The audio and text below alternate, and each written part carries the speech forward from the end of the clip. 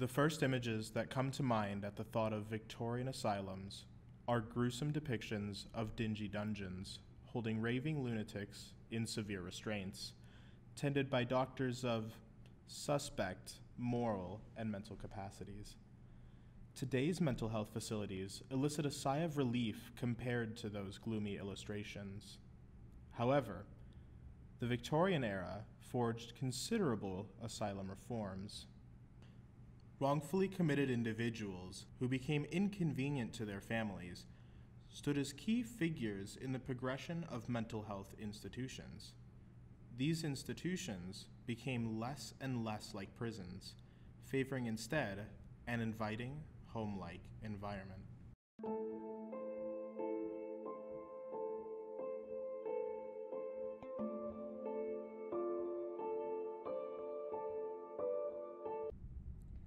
Bethlehem Royal Hospital, famously nicknamed Bedlam, earned a reputation for ill treatment of the insane.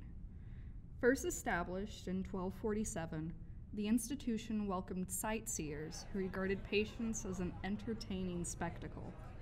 Here, they saw a chaotic madhouse where inmates were subjected to beatings, kept in shackles, and confined in cold, filthy cells. Some of this harshness can be attributed to late medieval perceptions of insanity as a penalty devised by God, a purgatory on earth. Not surprisingly, then, treatment in Bethlehem was conducted more in a spirit of punishment rather than healing. However, by the 18th century, shifts in cultural values and an increased need for asylums began a push for more humane living conditions. While some treatments, like isolation and cold water hydrotherapy, persisted through the century, other old traditional treatments, like restraint and painful purges, vomits, and bleedings, diminished during the latter part of the century. The rebuilt Bethlehem of the 1670s boasted large windows, and visitors described the rooms as spacious and bright, its galleries as thoroughly well lit, and its fine gardens as places where patients enjoy fresh air and recreate themselves amongst trees, flowers, and plants. The major push for reform came not from men in positions of power, but rather from the wrongfully committed. Sane men and women confined to asylums by treacherous family members who sought to control the victim's finances. Cases of false incarceration struck fear into the hearts of Victorian England, contributing to what is later to be known as the lunacy panics of the 1850s. The protocol for asylum incarceration in the 1830s could be readily abused through conflicts of interest, cursory oversight, and limited appeals. The Victorians concentrated their efforts on passing a series of laws designed to create more rigorous standards for diagnosing mental illness, meriting removal to an asylum. However, the victims of wrongful confinement were also persuasive witnesses, testifying to conditions within asylums. These men and women were generally members of the middle and upper levels of society, meaning they were literate, often influential, and they were angry. Through mediums such as public speaking and the popular press, they garnered enough support to initiate reform. In 1838, Richard Paternoster became a victim of false incarceration after a lunacy order was sent out by his greedy father, who refused to relinquish his son's pension. Paternoster was captured in his lodgings and forcibly removed to Marlborough Street Magistrates' Court. His gentlemanly appearance and wit caught the journalists' attention. They took up his cause, and the Times published his first-hand account of the asylum conditions. Paternoster was released after 41 days, gratefully attributing his swift release to the blessings of the free press. He detailed his experiences in his book, The Madhouse System, writing of the physical, verbal, and sometimes sexual abuse of patients. Paternoster's well-publicized experiences stirred further energy towards ending wrongful confinement. 20 years later, the case of Lady Bulwer Lytton built upon the momentum initiated by Richard Paternoster. Lady Lytton wife of statesman and celebrated novelist Sir Edward Bulwer Lytton, is one such figure. When their marriage fell into acrimonious dispute and separation, Lord Lytton arranged for a doctor to declare his troublesome wife insane and forcibly remove her to Wyke House Asylum.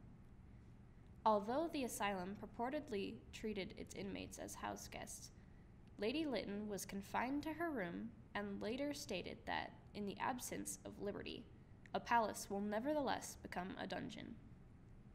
Given her social prominence, her story became sensationalized within the papers.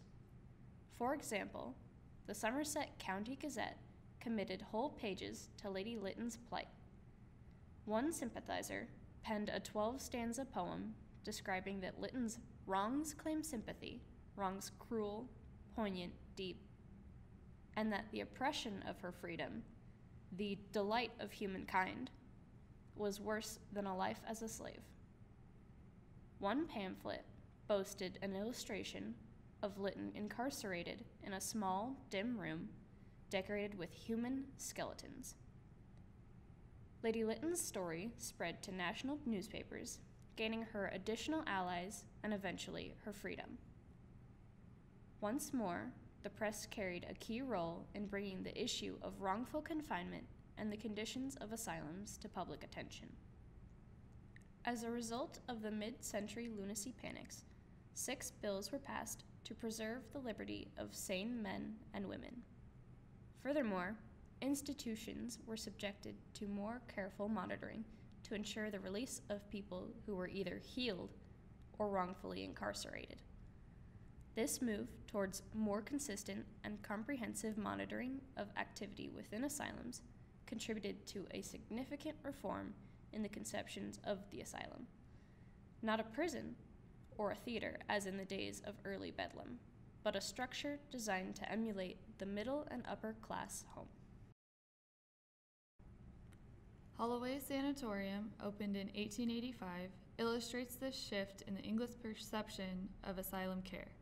In contrast to asylums such as the Bethlehem of 1815, Holloway Sanatorium is beautifully modeled in the French Gothic style, designed and decorated to provide cheerfulness and distraction for troubled minds. Consequently, Thomas Holloway and his like-minded contemporaries preferred environments that disguise the institutional nature of an asylum. Holloway stated that cold and gray columns and walls, even if enlivened by sculpture, would sit heavily on a mind diseased. Similarly, the grounds were landscaped to be comfortable and civilized, to lift the spirits and distract patients from any melancholic thoughts or associations. Nature became a healing agent, one of the integral parts of the road to recovery. Holloway, like others charged with caring for the mentally ill, began adopting the belief that these individuals could be healed and restored to society. Many of the Victorian treatments began a shift towards a moral treatment, where patients were encouraged to pursue activities of domestic duties, such as needlework, piano, dancing, gardening, painting, or pursuing academics.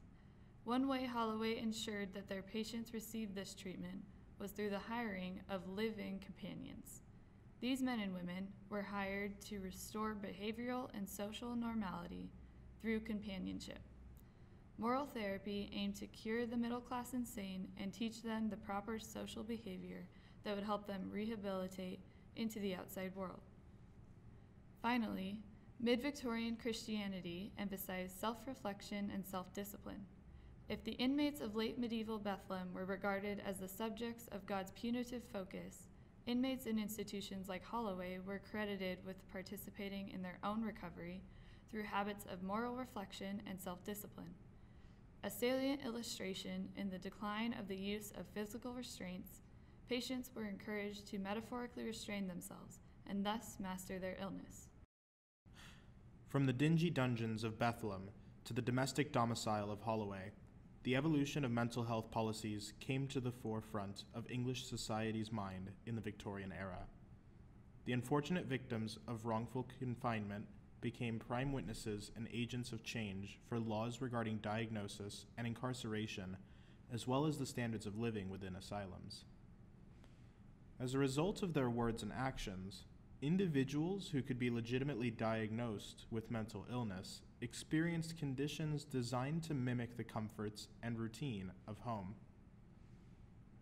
We have seen a movement through the century, beginning with the harshness of Bethlehem's treatments and the living conditions, to moving towards Holloway's home-like environment and desire to cure their patients. The changes are remarkable, and may not have happened without the testimonies of those who not only endured their wrongful confinement, but spoke out against their attackers and the flawed system that had allowed it to happen.